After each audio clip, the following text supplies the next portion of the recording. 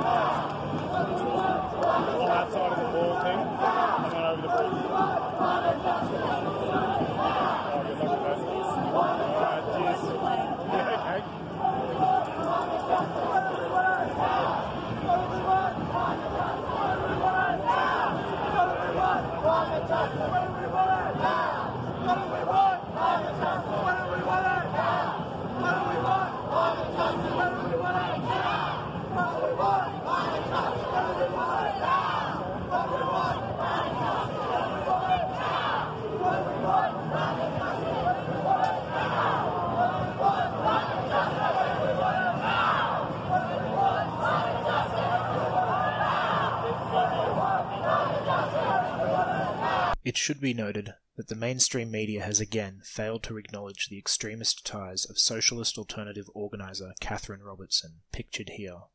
who was relocated from Monash University to Brisbane to help organise the various rabble groups into a united front, using the Adani issue to help mobilise and unite various disenfranchised neophytes and malcontents with experienced Marxist agitators.